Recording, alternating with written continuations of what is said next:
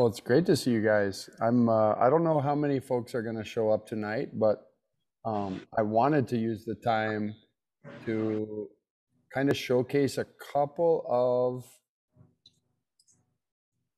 map making practices or resources that we could utilize that we haven't already covered, and really just answer any questions about specifically about map making and planning our story mapping with place and with maps in mind. Um, so one of the things I wanted to do was, besides kind of share some of those resources in case people just weren't familiar or didn't know that those existed, was then just open it up for questions as people get ready. And I saw Keikupu, you started to created a really cool map for Mauna Lua Bay after that field day. And I didn't know if you and Christina and the sort of that Manoa Hui had really come around an idea for something that you all wanted to do with the Heritage Center or in Manoa in particular, but I was excited to hear from you guys and any other Hui that are here about kind of what places we were going to be working in, and sort of what map making strategies or techniques we were looking forward to using. So yeah, we can see if other folks come in a little bit, or wait for Jenny and Keala. But if before I start sharing anything, are there any for you, Maile or Keikupo? Are there any sort of questions that have popped into your head over the last week or two since Local Ea, and as you start thinking about what story maps you want to be able to share? I think, well, we did see Christina at Local Ea, yeah. And so that was first time, because she'd been sick that week. Seen her since Mauna Lua. So we kind of talked a little bit about what the story map would be for the Hui, because Voyager is the main school, yeah. Hi, Yep. Kiala. But those conversations didn't really finish. And so I wasn't sure what had been decided, if anything, because I know last week there was sort of like a rough deadline to have something done. So I just heard back from Jenny from in Manoa Heritage just right now, because I have been trying to find out, like, did something get decided, or and just kind of catch up. But she said that I don't think it has been yet. Cool. What I gather. So we're anxious to be a part of whatever, the deciding or the implementation or whatever, but I think it's still up in the air. Oh, no worries, no worries. If I can help create a space for your Hui to kind of come together and help, and share some ideas and kind of come to some final decisions about what you'd like to try to build. And I want you guys to know that whatever you try to build and create is wonderful. So if it serves Manoa Heritage Center, if it serves Voyager, if it serves a wider community, if it serves one of our community partners, like you guys started to do with the Mauna Lua map, all of those things are okay, are great. So it's yeah, I'm really excited by the diversity of maps. I know you guys were celebrating Keikupu last week. I was listening to several of the ideas that some of the Hui put forward, and got to see some of the things that they've mapped out, including Keala, and including the Ohana Kepo Guerrero and their Hui, their plans at Kako'ivi. And I've been speaking with Mark Ellis and mapping out the Auai of Nuuanu, and yeah, just looking forward to working with some of the Big Island teams, and Drew and the Anini Hui are going to do a cool kind of reef focused story map. So we have, and Melissa is the other Manoa Hui, is actually doing something really interesting on like weaving this sort of theater project that Melissa developed, this theater in the round about Haloa, about Kalo, and kind of story mapping is really a community-based sort of theater development project. And kind of mapping that. We were chatting with Paige too. Paige had some ideas about mapping some of the, I can't remember if they were new trees or ulu trees or trees that they were giving away over there in Puna. So lots of cool different ideas. So there's no like, some people have asked me like, well, what are we supposed to do? What do you want us to do? And I really just want all the hui to feel like they're able to tell the stories that matter to them or that they think really should be reflected in their communities, and tell them in the ways that matter the most to them. I think we're going to come up with a lot of interesting, cool stuff. I did speak with, I spoke with Kainalu Stewart. Some of you will remember Kainalu from back in December. He's a graduate student at UH Hilo who created the really beautiful story map from the research expedition to Papahanaumokuakea and beyond science and into Po. And it was great to reconnect with him, and he's excited to come and see what we've built in a month. So we have about a month to put something together, and I'm excited by all of that. Welcome, Paige. It's good to see you, and Noe and Keala. Glad you guys are here. Aloha. Oh, yay! As I was explaining to Maile and Kupu that one of my hopes for this session is to just be able to share a little bit of resource and process for building maps out of sometimes content that already exists. Yeah, so it's not necessarily about always having to create our own maps, but then also some tools and some process that we can look into for generating our own maps beyond what we've already learned about creating map tours or creating maps using Survey 123 or building express maps. We talked about all of those when we chatted with Ikaika, I think 3 or 4 weeks ago, for our Wednesday session. So that is in a recording, and I can answer questions about it and kind of cover some of those map making techniques or processes as well today, if that's helpful. But beyond that, I really just wanted to hear people's questions. So welcome, Joy. Good to see you. Yeah, I wanted to sort of hear questions and better understand kind of where people are at with wrapping their minds around their spaces and the task of representing those in story maps, and in particular, how we can use maps. Because you could build a whole story map using the ArcGIS story maps and not have a single map in it. That's a possibility, but I really think maps help us connect to place and help us orient ourselves and ground us in place. And I think one of the things that this project a gap that this project aims to fill is maps that are created by our local communities with deep knowledge and aloha for those places, not just coming in from some outside perspective or large scale government perspective to generate our maps, but creating maps that really contain the richness of our stories and more of our context and all of those things. So I encourage us to participate in doing that. So yeah, I'm curious. I invite people to kind of welcome each other, and you can interrupt me and say hello to one another. We don't need to listen to me, but yeah, I'm excited you're here. And if there are questions, we can start there, and I'll get to the map making stuff later. I haven't seen all new faces. Hi, there's Paige, Joy. Hey.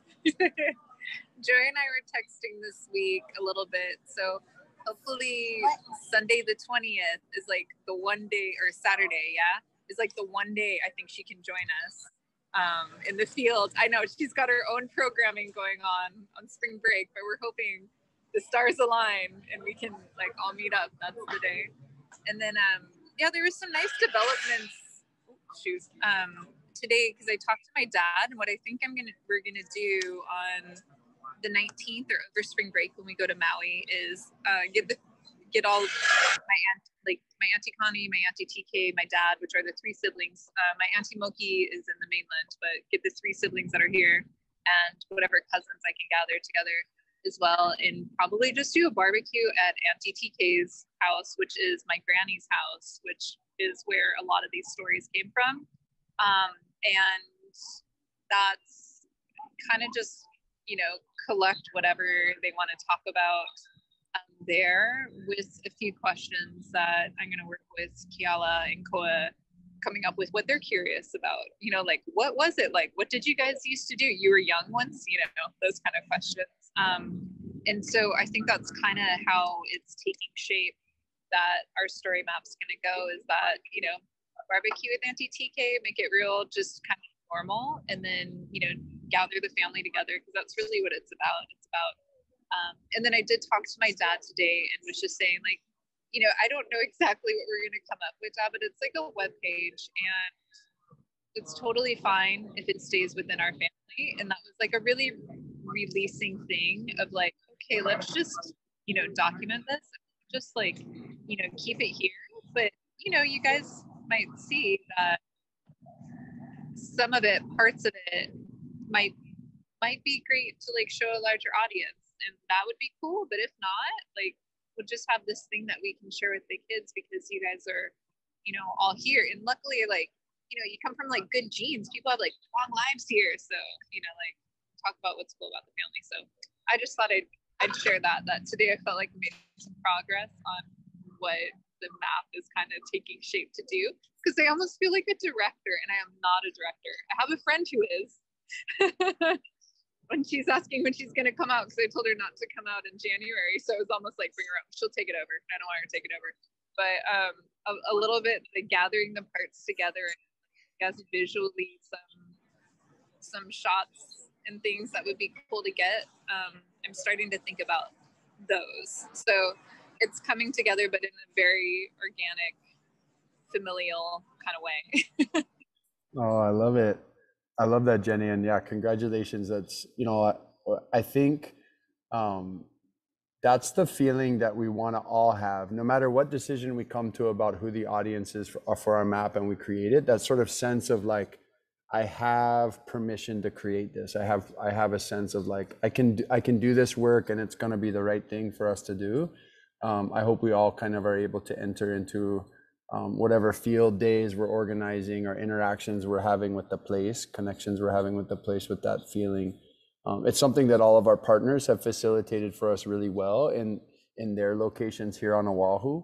And I know many of you have those kinds of practices in your own spaces as well. And I think, you know, whatever those look like, you know, they might be family, community-based, they might be like, you know, widespread cultural protocol that you apply in your own spaces, whatever the case might be. But it's really just about getting to that feeling of, you know, that we're honoring everyone involved, and that we have this kind of permission to move forward and do this and share this with whatever decision we've made. And I'll reiterate, any decision we make about that is wonderful, and it's yours to make. So I'm stoked on that. I'm excited for what you all are going to build, and I love the idea that it could just be a gift to the family and future generations, and something that maybe, you know, the Opio, the Keiki are gonna, you know, Ko and Keala, and more widespread cousins can just keep adding to over time, and that's pretty neat. Yeah, and we have like other family who's like in the mainland too. So to me, being raised between both, sometimes I think there can be a gap of like that sense of place, like the mainland. So I'm hoping like to just share with them, you know, as well, like, oh, okay. Because I mean, I met some cousins when I was home at Christmas. It's like second, you know, but they grew up in the mainland, you know, and so even sharing that with them, and like, this is your place too. I'm so sorry, there's a plane passing out in public.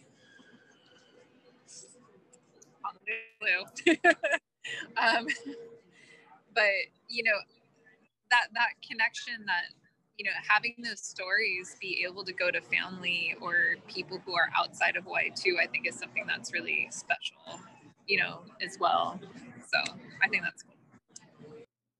Awesome. Cool. Any other updates from or questions that have kind of come up? I know one thing before I invite more questions.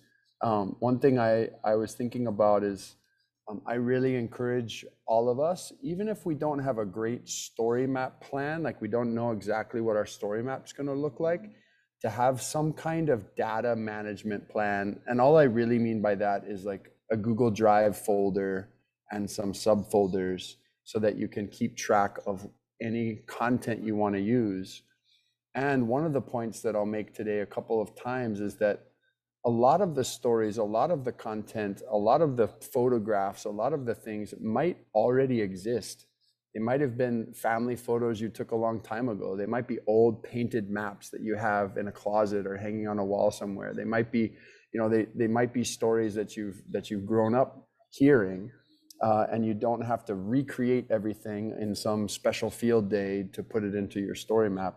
A lot of these things already have a place in our lives and can be, you know, transported into our story maps if it's appropriate to do so and something that you want to do. So I would just start thinking about, okay, what are the different types of information and content that I'm thinking about incorporating, and, you know, creating a little bit of a plan for keeping track of those things, ordering those things.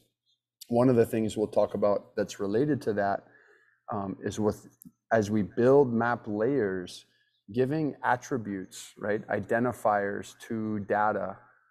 So you're organizing the data at a very sort of a little bit more of a higher level of detail when you're collecting it, really helps facilitate creating better maps.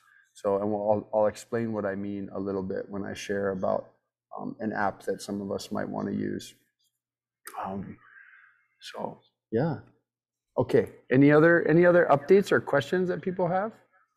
Kumudan, I think what you were just saying was a question that I was thinking about, you know, and maybe you went over this, you know, in one of our sessions about when we're uploading images or stuff like that, like what's the best way to organize that? If there's something within the ArcGIS that helps us to organize it, or if it's something that we do separate, you know what I'm saying? Because I'm just thinking while we're getting all these images and all of these different things that we want to put on, like for what I've playing around with it, I'm doing one at a time kind of thing. But is there a faster way to upload or import, you know, pictures and stuff like that? That was one of the questions I had working on on that.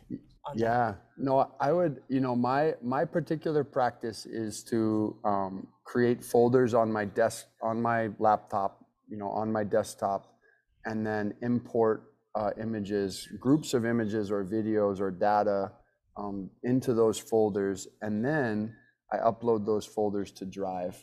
And I have it set up so that my computer does that automatically, but you can also just drag and drop a folder into Google Drive. Some people like to use Box or what's the other really popular one?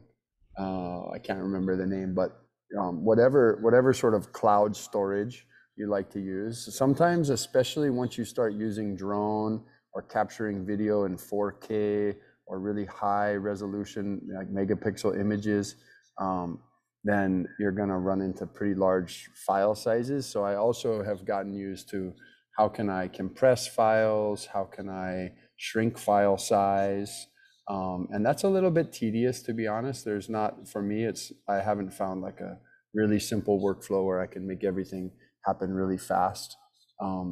But in terms of uploading, I tend to upload batches of photos and videos to folders on my desktop and then move those folders to the cloud so that they're stored in Drive. And I think I have a lot of storage space available to me in Drive, so I utilize that.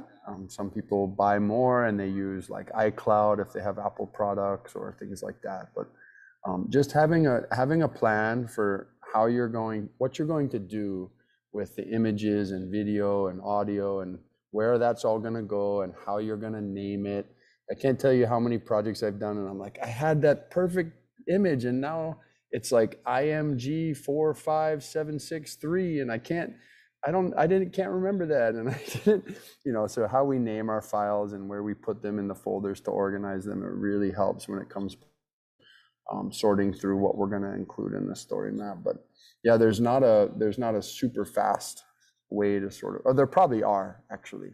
And if there are people on the call who kind of have really good workflow for working with images and video, especially because those can be large files, then please feel free to share. And I'll do a little bit of research online and try to say, okay, what's the best workflow? But there's no way to store that data directly in like ArcGIS first for use. You have to import it. And depending on what app you're using or how you're creating exactly, like you might be importing directly into the story map page. And then there are limitations on file size, for example. I don't think images can't be more than 10 megabytes, which, yeah, so important to sort of keep that in mind and sort of pay attention to file size and other things like that. It's a good question, Noe, and yeah, it's one of like the more tedious parts, right? Is the data management part of the project, but it's also, I tend to kind of overdo it in terms of collection, like, oh, we have the drones, we have cameras, it's all digital. I can just, capture as much as I want. But then on the processing side, so going through, for example, and I don't know if many people have checked out the 360-degree photos or videos that we've created. But we have a few from Kehoku Velo Velo, from Loko'ea, from Waimanalo.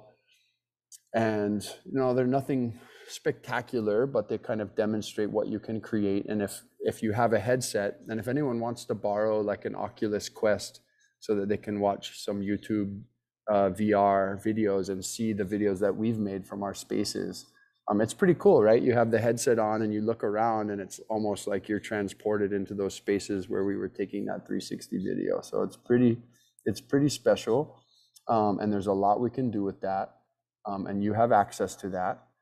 But editing those is like creating those videos. Gathering the footage is easy. You just click the button, record the video, but then you have to put it through the GoPro player. And I'm gonna go over some of this stuff in some of the tech tutorials next week and the week after. But I use Adobe Premiere.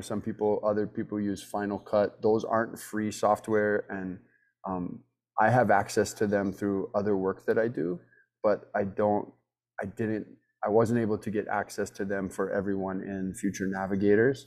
So figuring out how we process some of those things is going to be a little bit tricky. But I know that when I have like 4 hours of 360-degree footage, that's a lot of footage to sort of go through and pick like what are the parts that I want to do.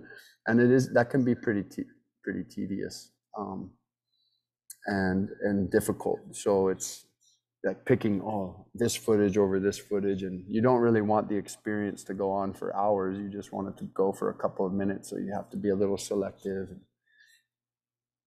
Yeah. Anyway, that's the data management side of things, making choices about what you're going to collect, how much you're going to collect, where it's going to go, so you keep it all organized.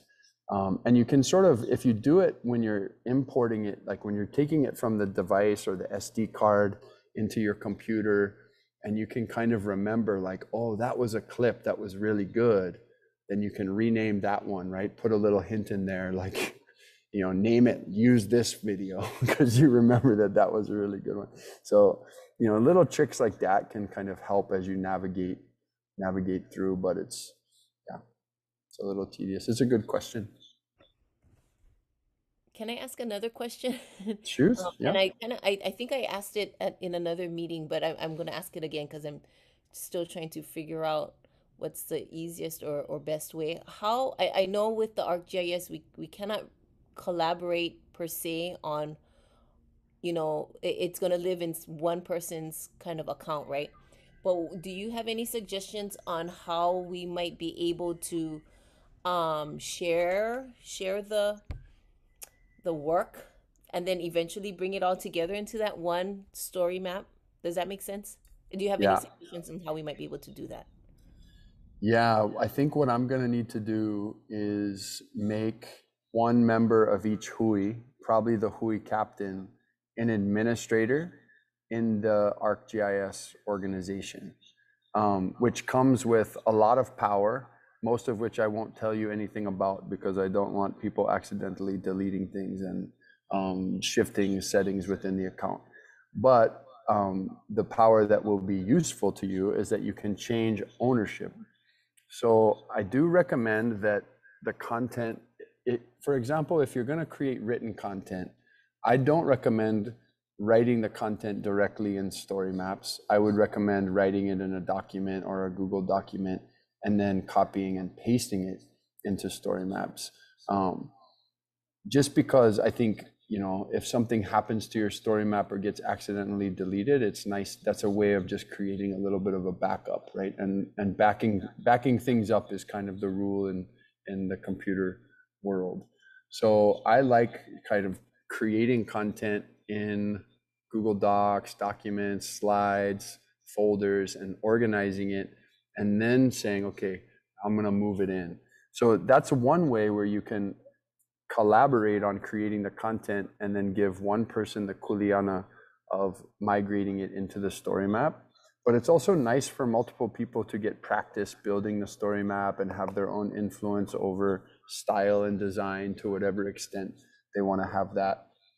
And so that requires changing ownership over the story map. And that's pretty easy to do.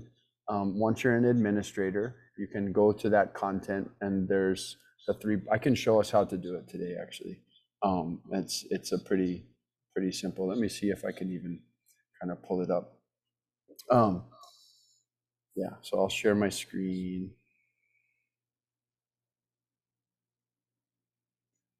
So this is my, oh, sorry. Go ahead, Noe. No, that's good. Thank you for making those suggestions. I actually like the slide suggestion because we could, like, if we use a slide suggestion and each slide or a couple of slides is the heading, right, from our navigation bar, and then we can share that like the Google slide presentation with the others in our crew, and then people can access and maybe even put pictures on there that we could pull off, kind of thing. Yeah. So that, yeah, that's a good. Thank you for that suggestion. Yeah, no, easy.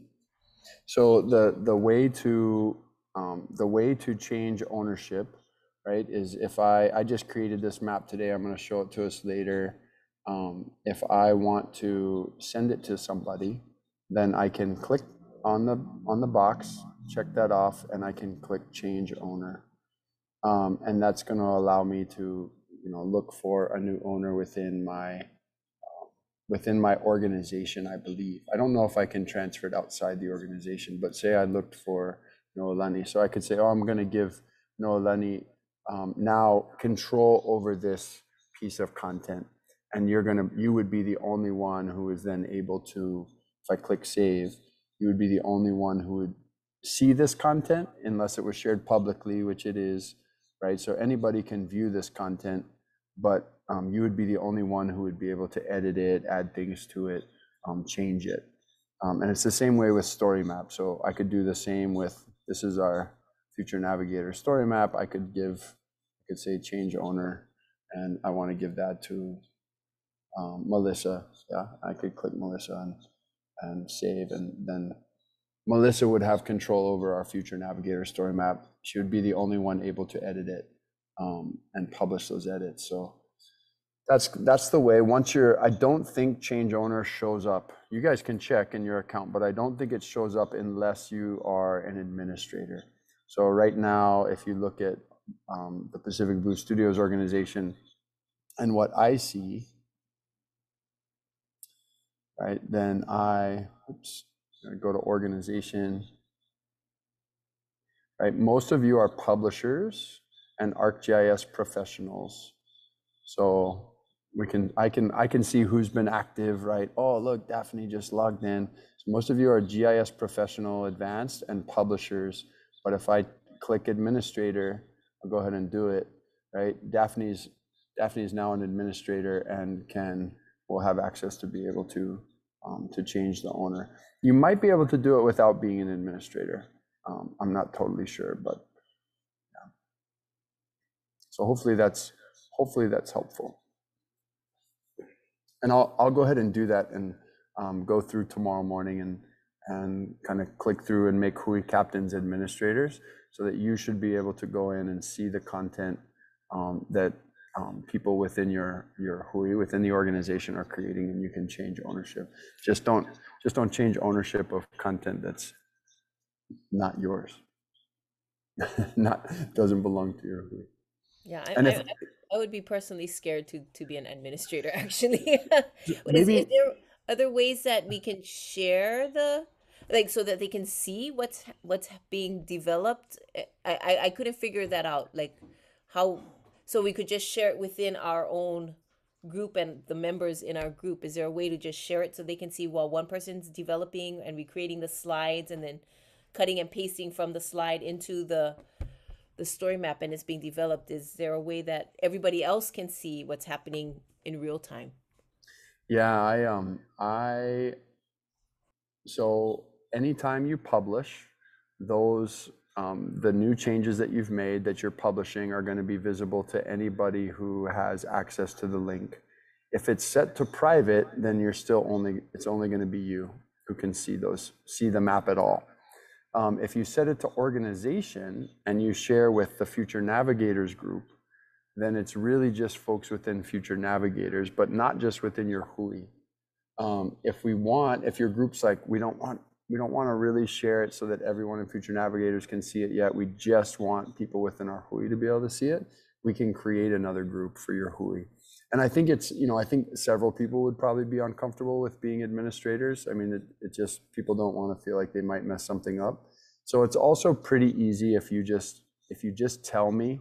It might take me a few hours or maybe up to a day to respond and make the change in ArcGIS. But if you just write me an email or you text me or you let me know, can you please change ownership of this content to this content? And that's, again, you guys can test it out in your own accounts to see if you're able to change the ownership over your own content. You might be able to do that already without having to be an administrator. And if that's the case, you don't even need to let me know. You can just pass it around between different people in your hui. But they should be able to see the changes that you made once you publish them. So a lot of times people forget to publish. It still saves if you don't publish. But if you don't publish it, then whatever new edits you've made since the last time you published it won't be visible to other people. I also see a couple of, comments, really good comments in the chat. And also, Melissa, I use Chrome. For me, it just presents a lot more easily to use. I think it's technically should work in Safari, but I tend to use Chrome. I don't know if other people have preferences they're after playing around with story maps, but yeah, I feel like ArcGIS Online works a little bit better in the Chrome browser. Okay, thank you. Sorry, keep stepping in and out. No, it's good. Time dinner, right? Oh, that's okay. I know this is it's a weird time anyways on Wednesday nights. I am thinking about maybe moving this time on Wednesday, like, to not being so late, but I'm going to try to get feedback from everybody on whether it's possible to find an actual ideal time. I don't know if it would be, but if people are available a little bit earlier, and that creates space for uninterrupted family dinners and other things in the evening, could probably make that happen. All right, welcome back to Paige. Any other questions? Especially, I'm curious what people are thinking in terms of making maps of their places so far, and kind of what process they're thinking about using, if they've even thought about it, or which of the map making tools that we've kind of explored so far, like Express Map and the Map Tour, and maybe Survey 123. If people have questions about those, or if they're thinking about using one of those, yeah, or other questions. They can be questions completely unrelated to those topics.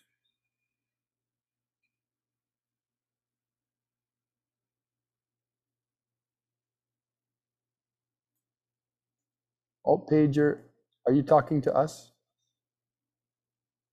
You're on mute. We couldn't hear you. but we want to. Okay, I want to make maps with lava data from the Hawaii Volcano Observatory. Oh, nice. Nice. Or what do you have, like a process that you're imagining that you want to be able to use, or a particular tool or method for creating those maps? No, I'm not really familiar with all these new tools that are available. Cool. Well, I'll just say, you know, there's always kind of the in both ArcGIS Map Viewer and in using the Express Map feature in Story Maps, you can create any map by hand. Yeah, basically, I'll say by hand, but you just can sort of add points and polygons and lines, shapes and lines based on your knowledge of a particular area, and you can assign images and labels and descriptions to those different map features, those different elements. Yeah, so you can kind of build a data layer from scratch, if you will, and working directly on an already existing base map. So that's something that GIS lets us do, and I can sort of showcase those two things in just a moment. I can share my screen. But I'm also interested in helping support people in figuring out how to use some of the, you know, the more tech-powered map making tools. You know, one of them being, for example, Survey 123, where people can add you can send out a survey link, and the community could go out and map a lava flow. Right? They could map the boundaries of a lava flow by drawing the boundaries of the lava flow and shapes in their survey tool on their phone or their iPad, and submitting that data, and that would populate on a map, kind of like the local ea map that we made with the Pu'uhonua biodiversity, where we took those Pu'uhonua out of the water, we counted the various kinds of organisms that were living within those Pu'uhonua. We entered that data into a Survey 123, and now there's little points within the local ea on the map that showcase that sort of snapshot of data that was collected at that time. But we could have done something other than points. We could have done lines or polygons. We can share lots of images. So along with where someone was drawing, for example, the boundaries of a lava flow, they could also show images of damage caused by that lava flow. They could share those images that were collected through their phone. Survey 123 is a great tool if you really want community input, right? You want a community generated map. You want a map that lots of people can contribute to. Then Survey 123 kind of empowers you to collect that data from whoever has access to the link or the QR code for that survey. And building those Survey 123s is something that I'd love to see Hui kind of practicing and seeing how they might use. And a number of our partners kind of showcased in different ways and talked about different ways that they might want to use it, but I'm really kind of curious about the different kinds of ideas and ways that we would want to engage folks beyond our Hui maybe, who are interested in contributing to a map. So that's kind of one tool, the Survey 123 tool. And there's also the Map Tour tool built into Story Maps. And that allows you to convert images, geotagged images from your phone. You would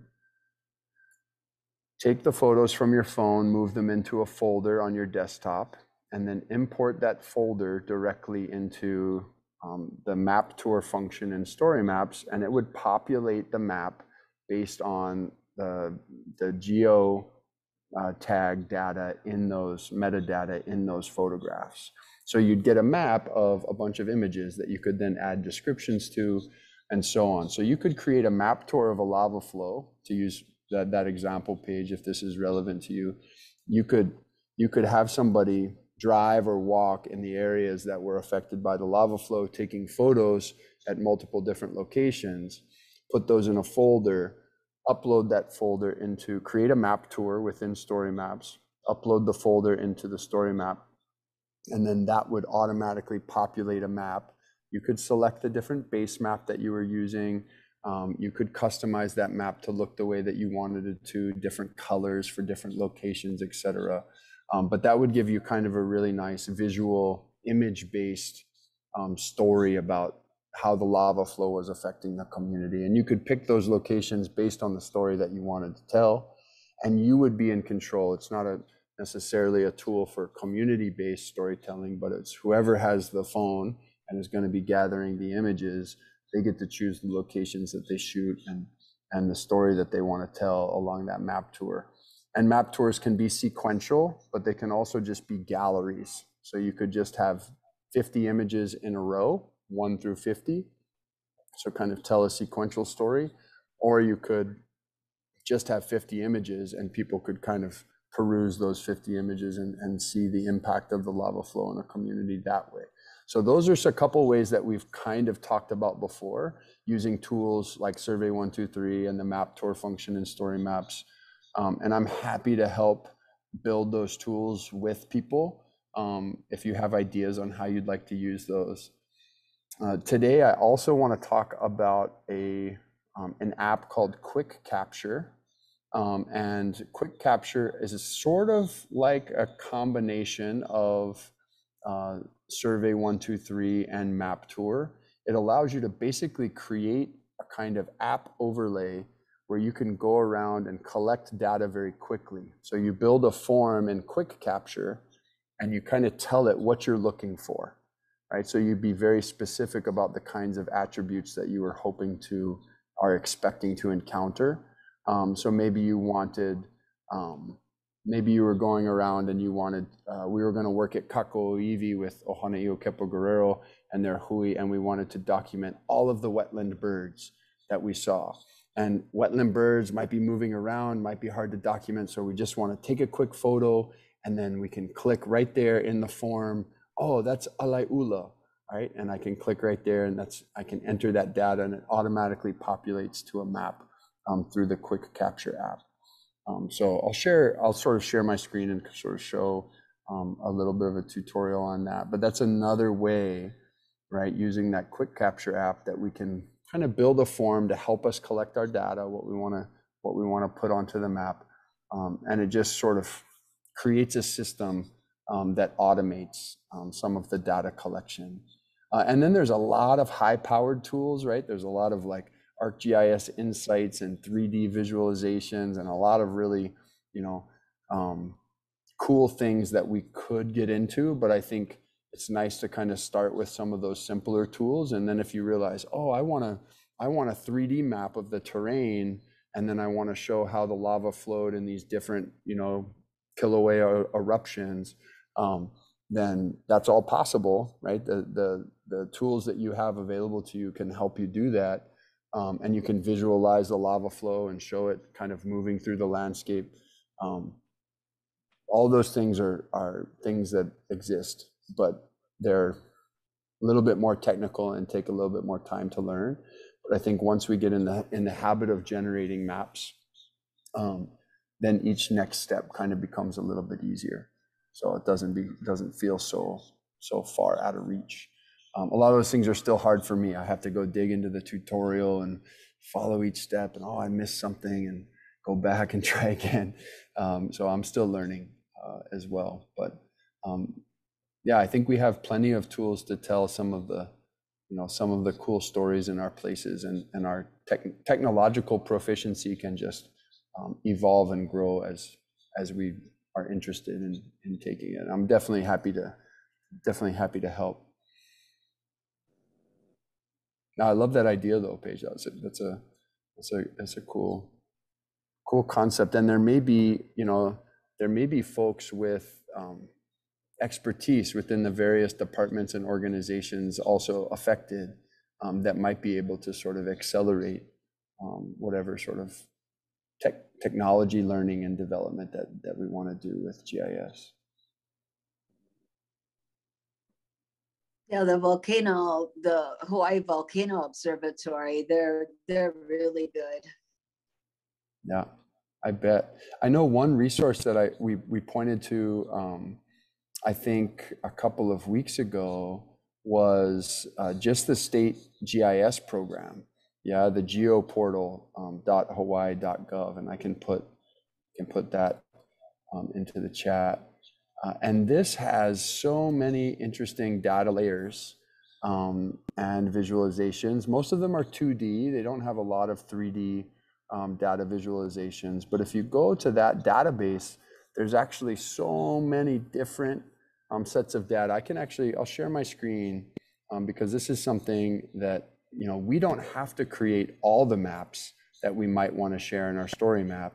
There are ways to utilize this resource that already exists and use existing content. So this is the Hawaii statewide GIS program, Department of Planning, and they have all of these different data categories. Yeah, so you have ahupua'a boundaries, you have different like socioeconomic data, you have environmental, climate data, demographic data, you have all kinds of interesting stuff on transportation, freshwater resources, coastal resources, different elevation maps. So you have some pretty cool stuff. You have historical maps, which this is beta, so it's not. This particular version is not ready for download, but this one is. And so you can actually do, you can have, if you remember the swipe feature in Story Map, you can import.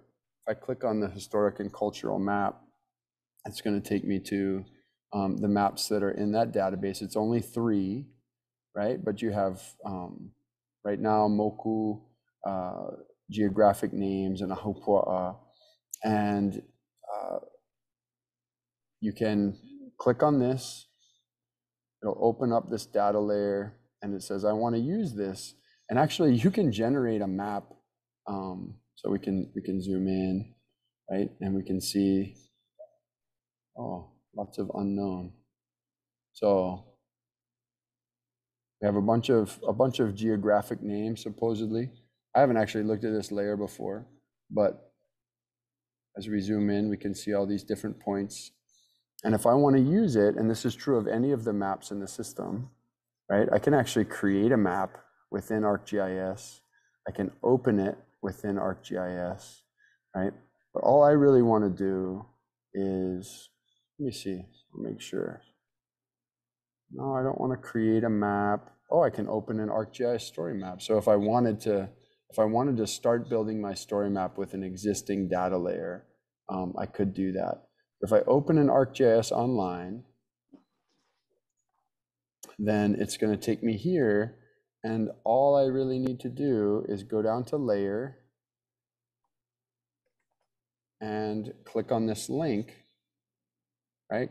Copy the link. So I went down, I clicked on the layer, this page opened, the point layer opened, I got this URL that I just copied, and now I can go to this Nu'uanu rainfall and streams map, and all I have to do is go add a layer from the web, put that as my base map, and say add layer. And now that's added. This historic cultural and place names map is added to all these other maps that I've included, right? And I can click the layer on and off. So if I want to get rid of it, here I have kind of rainfall and stream data. I was thinking about, I was working with Mark Ellis, who's doing their project in Nu'uanu, and was trying to look at, can we see anything interesting if we have a good rainfall map and stream data, and there's all kinds of layers like flood hazard areas and other, and I even put tow-in surfing areas on the North Shore. So you can add all these different layers to the map.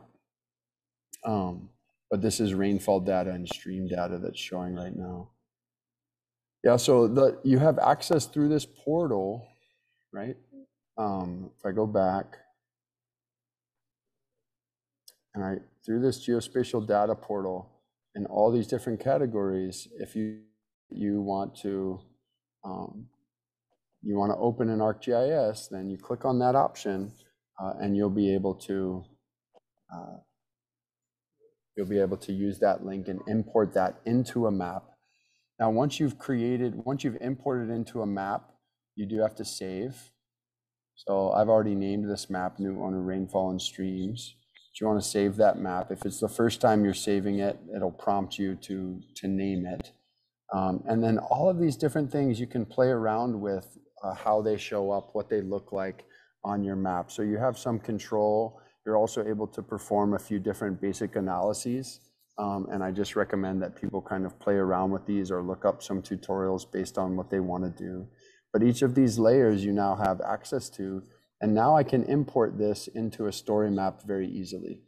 Yeah, so if I wanted to create a story map from this, right, that's really, really easy to do. This map is going to show up when I click on map in story maps, which maybe I should do that. So I'll go to storymaps.arcgis.com. And I click on a new story, and I'm going to start from scratch. It's launching my builder. And once I get into here and I want to add a map, hopefully what we should see under My Maps is the Nu'uanu Rainfall and Streams. All right, this is the map I was talking about that we created for local AI using Survey 123, right, that biodiversity survey. But I can click on this map that I just created in Map Viewer, right, which you can always get to Map Viewer if you're in your Pacific Blue Studios account and you just go to the home page.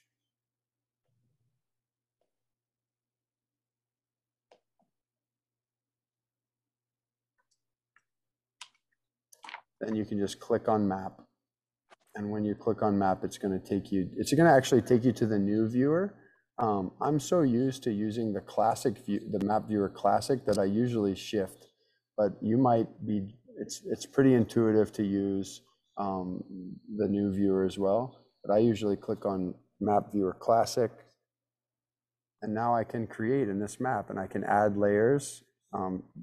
I can browse living atlas layers. So there's a lot of layers that aren't in the Hawaii State GIS portal, but exist as openly available public data online. So in this living atlas, there are a lot of interesting kind of cool maps. So I might want to do the slope map that shows me how steep the terrain is. And I can add that to the map, and you can go here and you can see the Sierras and the Rocky Mountains, and over here the Appalachians, not nearly as steep, but right, pretty cool. And this is actually, this slope map probably applies to at least the United States. Oh, actually the whole world. Look at that. And then if I want to change my base map, I just click on base map. Maybe I want imagery instead of this sort of grayscale map. And so you can make maps this way and add different layers from different already existing data sources. The Living Atlas is one, the Hawaii State GIS portal is another. And then of course we can create our own layers. You can add map notes. So this would allow me to, I've got to give it this set of map notes a name.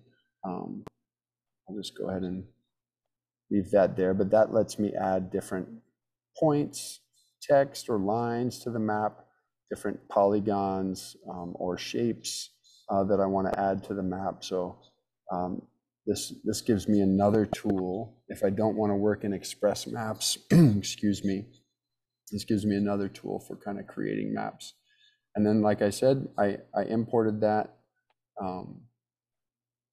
I imported that to this story map. So now I'm not going to play around too much with like which of these features are viewable or not viewable, but I can control that for when people open my story map, which of these layers that exist in this map are they going to be able to see. But I can place that map. And now I have a cool map that I made. This one's a bit random. I have a cool map that I made that exists within my story map. So Yeah, I'll stop sharing and be quiet, but I just wanted to kind of highlight a couple of those tools. I also mentioned that I would share about quick capture, but what I'll actually just do is share a link. Maybe I'll share my screen as well, just so that other people can see it. Kumutan, can I ask a question about that map? Yeah. So you know how you, when you add that into your story map, is there a way where you can focus in just one specific area? How or will it just put the entire like when we put our Ahupua map in, it we focused in on Oahu, but I saw Molokai on the side, right? Just like on yours, I saw Molokai inside, and I was just trying to see if there was a way that we could just focus particularly on Moku of Ko'olau, right? Ko'olau Poko, and then even more particularly on the Ahupua'a of Heia.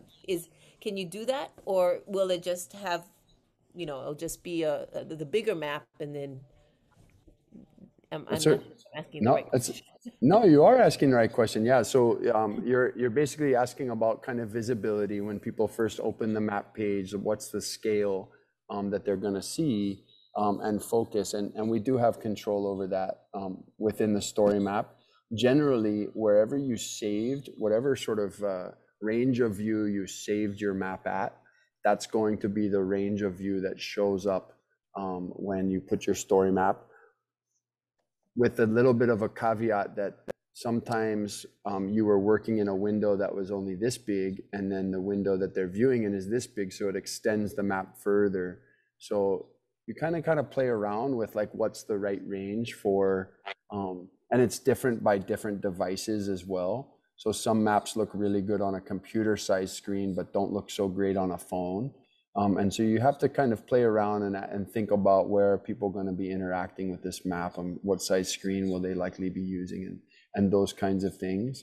But yeah, when you do save your map, then you should be able to adjust those settings. So like in the story map that I just shared, it just went immediately to the same settings that I can share it again, to the same settings, right, that I had saved it in as my Nu'uanu stream map. But if I go back to, it's going to ask me maybe if I want to save. No, it's not, but I might have to go back a few clicks to get to my Nu'uanu stream map. Oh, it's not going to let me open it. But if I go, so the way I would get back to it, yeah, is go to my content and click on this web map again, open that up. And then say I was working with Mark, yeah, and I really wanted to sort of focus in on Nu'uanu. Then I don't need it at this scale, right? So I can kind of zoom in, say, okay, we're gonna really focus in on just this range right here. Now I'm in a small window right now, so it's gonna look a little bit different when most people open it up. So I might zoom in even a little bit more, right? And if I save this map, again, I'm not really,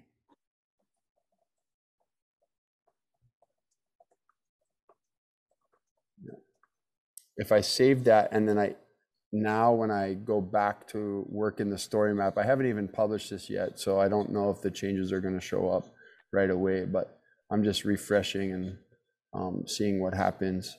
When it loads that map this time, potentially we're going to get a more of a zoomed in view. It's going to, oh, not really actually. Yeah, it's the same.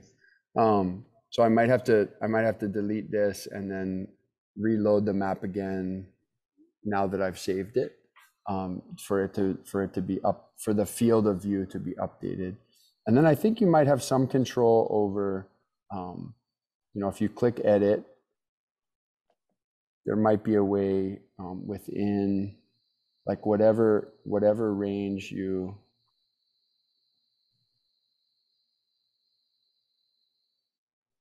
so again, just kind of working with Mark, whatever range you put in here,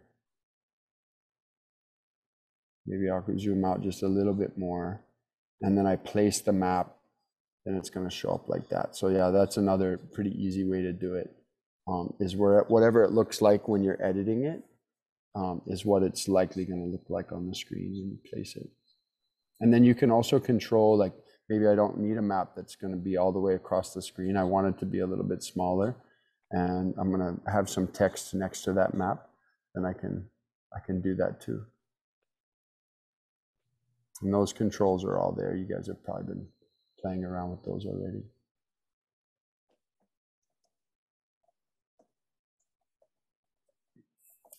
But yeah, so when I was thinking about this, I just thought, okay, what are a couple of little pretty simple tricks that can kind of take you from beginner story map maker to like a little bit more intermediate, map maker.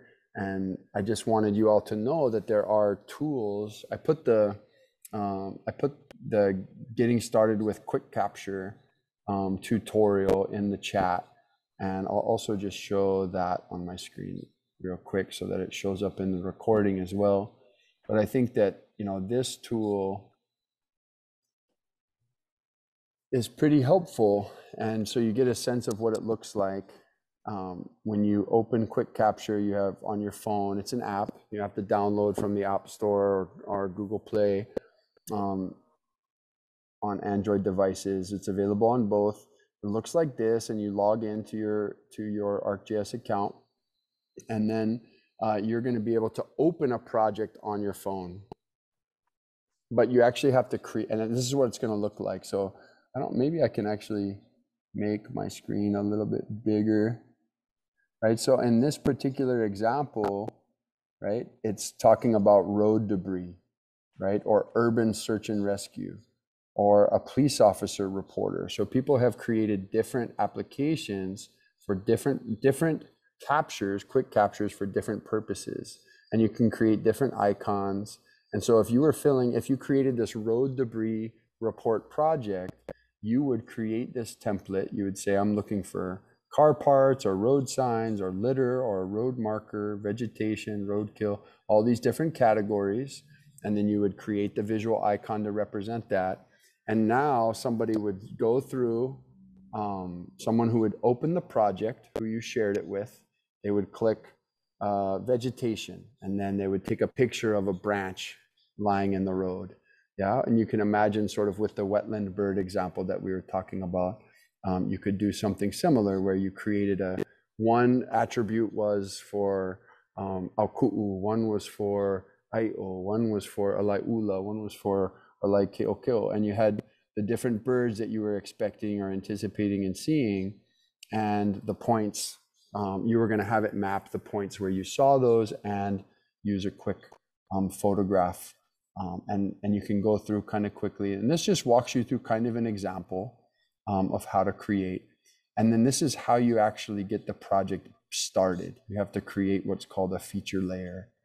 And so within your content tab, you're going to create a new item, and it's a feature layer. And I can probably jump over there and open up my content just so everyone can see that.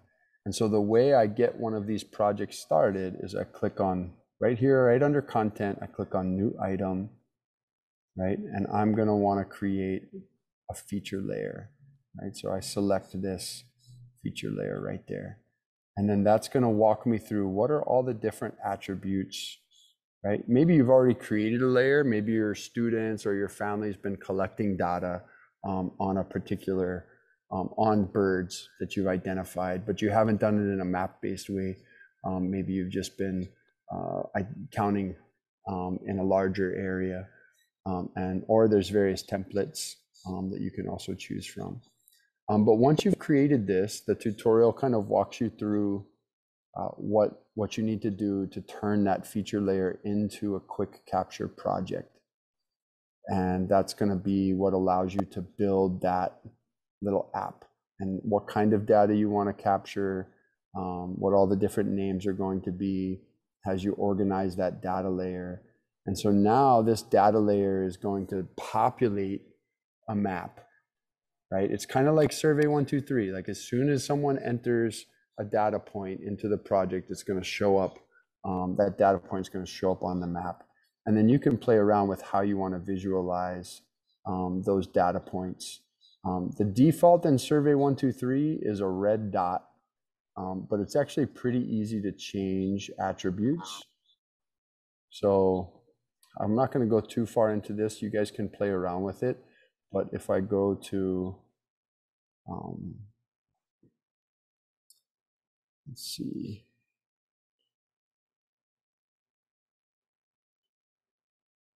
Too much content. If I go to our Future Navigators crew web map, this is the web map that is showing up on our story map, our Future Navigators story map. And if I open this up, you can see, I'm going to open in Map Viewer Classic just because it's easier for me. Creature of habit.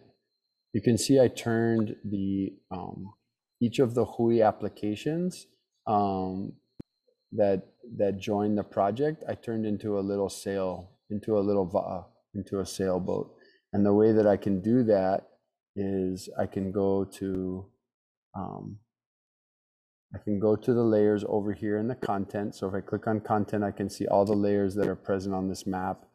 There there's several things that I can do, like configuring the pop-ups and do different things to this data layer. Set its transparency so I can make it, not totally stand out. I can kind of make it a little bit of a duller or see-through data points. I can set the visibility range. So at what point do you see this data when you're zooming in or out? But then here, if I go to change style, I'll go back, and that's this little set of shapes right here. If I go to change style, then you can see that here are my options for, I'm showing single locations. I've chosen this symbol, but maybe I don't want to do that symbol anymore. Maybe I want to change the symbol, and it's not letting me. But if I clicked on change symbol, normally it should allow me to pick from a range of pre-existing symbols or actually upload my own image or symbol that I want to use. And then you can adjust the characteristics of those. There we go. If I click on symbol. So if I just want it to be a point, I don't have to choose just from shapes. I can go to National Park Service and, see what I see. Archery, could have made you a bunch of archers, or a bunch of dollar signs, a bunch of umbrellas. So yeah, we have kind of some capabilities to set characteristics of the map within those data layers themselves. I know it feels a little technical and confusing, but once you create a layer, a feature layer, and once you start trying to edit it, and there are plenty of tutorials to help you too, it's pretty simple to do and figure out. So if you're feeling like, wait, where did he go? How did he do that? One, there's a recording of this, and two, there's many more tutorials that will walk you through step by step that are much more helpful than me. And three, you guys are all very smart, so it's a thing that's capable of being figured out on your own, as long as you're willing to be a little bit frustrated and kind of like, where does that button go? Where did that thing go again? It happens to me all the time. So, and I've been doing this for at least a dozen years.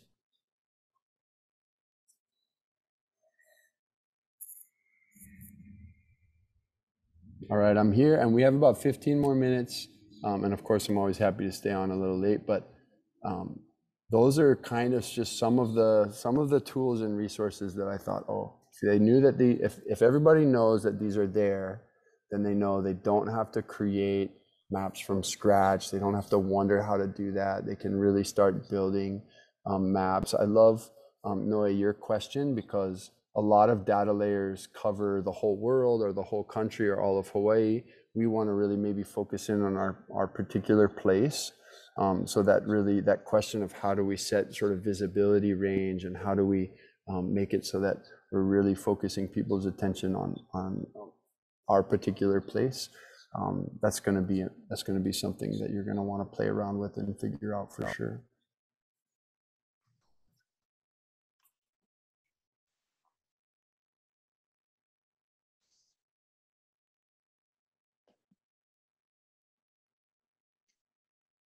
Everybody's ready to go. Well, I just was going to say thank you so much, Dan. I do need to actually step off right now, but nice to see you guys, and thank you so much for sharing, as always, all the information tonight. Appreciate it. Thank you, Joyce. Good to see you. Yeah, shoots. And so, Saturday's time changed. Is that correct? Saturday night is time change. Yeah, that's right. Okay. Okay. Yeah. But not for us. For Saturday? Oh, Saturday's time change of the event. Because Saturday is the time change on the mainland. Yeah, they all go. They all move their clocks. No, I'm sorry. Saturday we'll be in the Zoom Canoe. That's right. We'll be in the Zoom Canoe in the morning because I got an invitation to come help build a story map for the folks who organized the Ku'uloa Hakipu'u Canoe Festival. So that's the Department of Parks and Rec. And that's a very special place. And it'll be fun to see a lot of the ohana out sailing. I hope the weather's good and people learning about Va'akalua. So I think it's going to be a cool morning. So I'll be out there and flying the drone, and I'll have the GoPro Max, and I'm curious to see if there are things that we can capture using Polycam. So all of those things I'll be able to kind of run through some tutorials, probably about 30 minutes on each of those technologies, and then and answer any questions. And then we'll probably have a little bit of time. Hopefully we can view and participate in some of the protocol and ceremony and learning and sharing that's going to be happening out there. If anybody, that's all going to be on Zoom, but if I'm hoping that it should all work. I've been out there before and had decent enough reception to do that.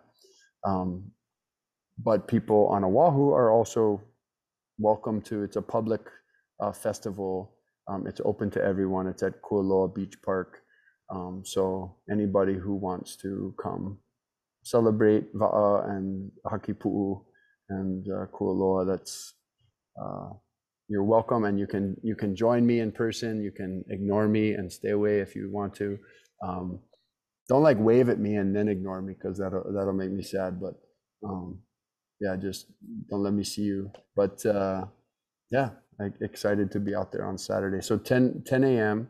And then I'll be out there till about 12:30. Mahalo nui. Everybody have a good night. Mahalo Joy. Aloha. Aloha. Bye. I hope you guys have a good evening. Thanks, Kayla. Good night, everyone. Ahui ho. We're spending time doing this. Oh, Paige, can I let you know that I am going to try to come over to Hawaii Island Cool. sometime the week of March, like 21st to 25th, 26th time.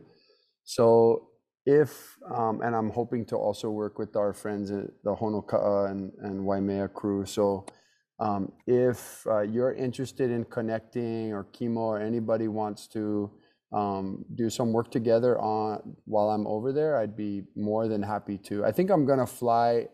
I haven't decided yet, but I think I might fly in and out of Hilo anyway. So and visit my family there. So it would be if you're interested in and willing, I'd be more than happy to kind of talk story or get out in the field and try to build something together, or whatever the case might be. Happy to do it. Yeah, I've been trying to think of, I think the Parker School guys are probably the most likely to have a field trip. Are you familiar with Hawaii Tracker? the website. Yeah, Hawaii Tracker. Yeah, I was trying to talk to those guys about getting involved in this because I know they're interested in technology, and they have some projects like looking at Poiki, trying to encourage the state to get the boat launch built again. And Sure. there's some issues with the site. So that's a field site I've thought of, but it's, you know, kind of different than the sort of restoration projects that have been happening on Oahu. Oh, Paige, it's I mean that point of access to the ocean is cherished by that community, and the loss of that was a heavy hit. So, you know, there's a lot of stories there worth telling, and nothing that we are, you know, regeneration, the resilience, the strength, the beauty of Hawaii looks like however many places and however many Hawaiians and however, you know, it looks that many different ways. So nobody needs to feel like, oh, that's not like what they were doing during the field days on Oahu. Not at all. I think you know, whatever the stories are in our community that we want to give our attention to, I think those are worthy of building a story map for. So yeah, not to say we have to do that one, but it would definitely fit within the intention and scope of the project. Yeah. Cool. Cool. Well, think about it, and when I'll touch base again next week and kind of share some of my thinking around the dates, and then that'll give you a couple weeks of a heads up in case you want to try to get together. And I also understand if it's busy times and the timing doesn't quite work out, but just wanted you to know that I'm happy to help support however I can. Okay. Yeah, mahalo. Cool. All right. Good night. Ahui ho. Good night. Go ahead, Paul. When's the next time we're gonna meet in person? Hey, Koa, that's a good question. You're gonna come to Kualoa on Saturday? I like your haircut, by the way. It looks good. We're gonna try and go. Oh, cool. No, you guys would love it. It's gonna be a good day. But other than that, you know, I'm sneaking out to Loko'ea again on March 9th. I'm gonna be sneaking over to Mauna Lua to help Mauna Lua Bay with a cool project over spring break. I think Kupo's gonna be there too. Tree to Sea Camp. Gee. So that's Monday, March 14th, I think. 13th, 14th. So there's a couple opportunities. So I'll make sure I'm in touch with you guys, and hopefully we can all get together again soon. But yeah. Basically, just make sure you're doing whatever mom says and help her out, and then we'll make something happen. He got distracted. He's doing neighborhood watch right now. Oh, good. Because there's somebody check. Really? Are you kidding? Uh-oh. No. So because our house is kind of like we have a perch, and so any noise he wants to have a look out. But yeah, hopefully we can make it. And we're trying to maybe arrange something for the 19th. I don't know where. Cool. I talked with Pauline about it. Well, the 19th is a Saturday. You don't have a school field trip on that day. I do. Your school field trip is on March 31st. You're going to Maui? Oh, she's gonna go visit Auntie Jenny, I think. Fun. Do it. Yeah, and Koa. Sail there. Keala. Oh, I'm going with my class. Oh, never mind. I would love for, and this is for any of us, all of us. I should have mentioned it when more people were on the call, but we'll keep it in the recording. If folks are out in the field, really at any point, but I think, you know, the dates that we had kind of set aside were March 5th and March 19th for kind of mapping in our own communities. If people are willing to kind of Zoom and, you know, come into the Zoom Canoe and share a little bit about their place and what they're doing. I think I'm hoping to do that with Noe and their hui from Kako'iwi in Heia. not for the whole time that they're there, but for a portion of it, just to kind of introduce the space. And so the more that we can have, especially on the 19th, I think, but even if it's other days, we just let people know, and people who want to can come in, and I'll be there. I'm in love with all of the different spaces and ways that we're engaging with them. So yeah, I think that's something to keep in mind. If Pauline wants to set something up, or you guys have something in mind for the 19th, then and you're welcome to invite other future navigators. There are people who are participating in the program but have not really been able to be as engaged, like in these Zoom call sessions, or even make it to all of the Saturday sessions. But we have a whole team at Waianae High School that's working on the program. So but they haven't been able to attend a lot of the sessions. But I've been supporting them with kind of learning the story mapping and thinking about how they might use it. So I'm excited. I hope that we can get a little glimpse into the worlds that everybody's kind of connecting to before the second.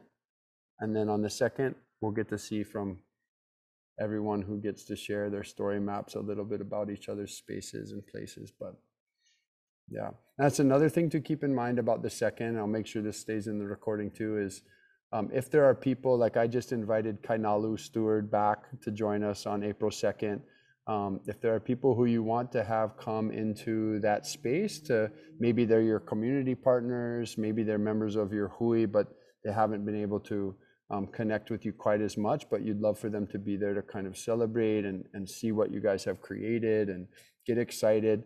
I know a number of the folks that, for example, those of you who were at Local Ea in the afternoon, Kimiona brought so many of the 808 cleanups crew, and it was awesome. They stayed to go to Kehoku Velo Velo in the evening, and a lot of them have written me and asked, and we had a family that morning that was with us at Local Ea, and daughter was doing a project, and so we've connected, and they're really interested. So I feel like there's a lot of good energy. People are excited to sort of see how they can participate and learn more about this. And I'm in the middle of applying for funding to be able to support more communities to do this in more focused ways in their own places, and allow more schools a little bit easier access to, because a lot of school groups can't really do the Saturdays and can't, all this stuff. So trying to figure out what the right platform is for them.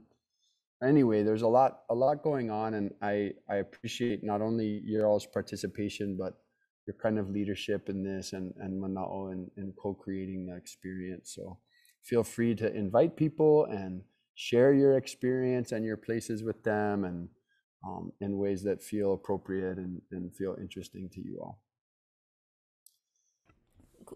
Kumudan, I really appreciate that you shared about the Kualoa thing happening this weekend, and then also I think on Mighty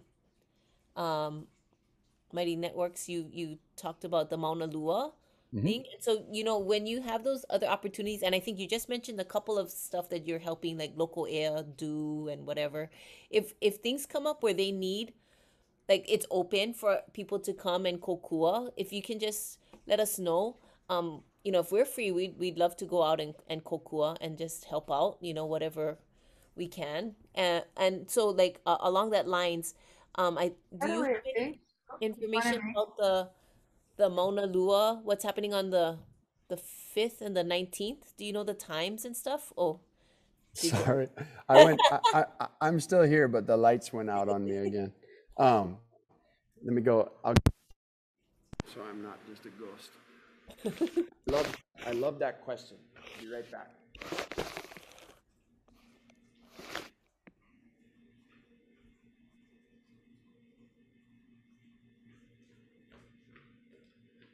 So with the coral surveys at Waialae Beach Park, that's sort of right kind of close to Kahala Mall, the Kahala Hotel. And that's taking place on the 5th and 19th in the mornings. I can try look that up, the details of the timings real quick. Pretty sure I should have it. but yeah, that's a cool opportunity to continue to support them and engage with that space. A little bit of a different location from where we were at Pico, and the sort of focus on corals and the reef monitoring is also, pretty interesting. So definitely encourage folks that want to get out there to do that. Give me just a moment while I try to pull up the most recent email. And Malama Mauna Lua is great too. They're really, they're still holding pretty regular events. And so, I think if you reach out to their email at volunteer at malamamaunalua.org, they can give you quite a few different opportunities that they have for engaging. I But I see want it to on the Mighty say, Networks. Sorry. I see, you posted it on the Mighty Networks. I see it now. I There's a did. flyer. Oh, it's from 8 to 11 on the 5th and 1 to 4 on the Mm-hmm. 19th. And that's really because of tides. Yeah, so I think they're probably trying to go out at low tide. Um, but yeah, that should be a fun opportunity. I don't think I'll be able to go either day, but um, would love it if future navigators were out there. That's one thing I'm trying to kind of feel out, like, because the 3 locations and partners we worked with are spread out around the islands, and we didn't have a lot of participants, future navigators from the communities that our partners were located in, um, which wasn't really part of the plan, but that's just how it kind of worked out. Um, you know, I'd still like to figure out ways that we can continue to engage and support the work that they're doing, while also honoring the fact that we have places and spaces that we have kuleana too in our own, in our own communities as well. So I'm trying to figure that out, but I definitely would love it if we could continue to get out and support those groups. Sorry, one more question. Looking at the Mighty Networks, you posted something that's happening on March 31st. Yeah. Is that some? Is that like high level? This educator summit, is that like high level? I probably should have posted kind of a warning, like only if you really want to go off the deep end into GIS. But it's not really. I mean, I think that they are going to do a good job. It will be high level, but they'll do a good job of presenting kind of steps that you can take into, you know, integrating remote sensing, integrating, different map visualizations and analysis into what you're doing. So for those people who are starting to think like, okay, I've got a good handle on this initial story map. We made a really nice story map with a couple of cool maps that I was able to, learn how to create. And they're starting to feel like, I think we could probably take this to the next level. That's one way to do it. It's not the only way, but I'm particularly interested in how we can, use technologies like the drones, like Field Kit, and we can start letting communities collect and control and share their own data. Not necessarily for like, traditional research, like Western science research purposes, but, to really sort of engage in practices of kilo again, and maybe some ways that we've have stopped doing in many of our places and communities. So I think that's kind of the hope, is that eventually in future navigators, like we have more experienced folks with GIS who are doing that kind of stuff, and we have people who are just coming in, and there's more of a spectrum. We're all kind of newbies, this year, the first go around, we're all just figuring it out, which is great. And then I'm just hoping that over time, right, some people kind of get drawn into different aspects of it and like different aspects of it, and are starting to generate, some hold some Ike that will allow us to do even more and more. I think it'd still be great if all we ever do is kind of create really cool, fun story maps in the way that we're doing it this go around. But I think how cool would it be if, we really had this kind of, robust sense of understanding within our communities of what was going on in our spaces. And we were able to tell those stories in ways that typically we thought only like governments or academic researchers or other groups could do, but that we actually have some of those capabilities ourselves. So we'll see. If nobody goes, you know, that's okay. Nobody needs to feel any kind of pressure or obligation to go. I've just been trying to post, like you said, a few more opportunities to learn about different things here or there.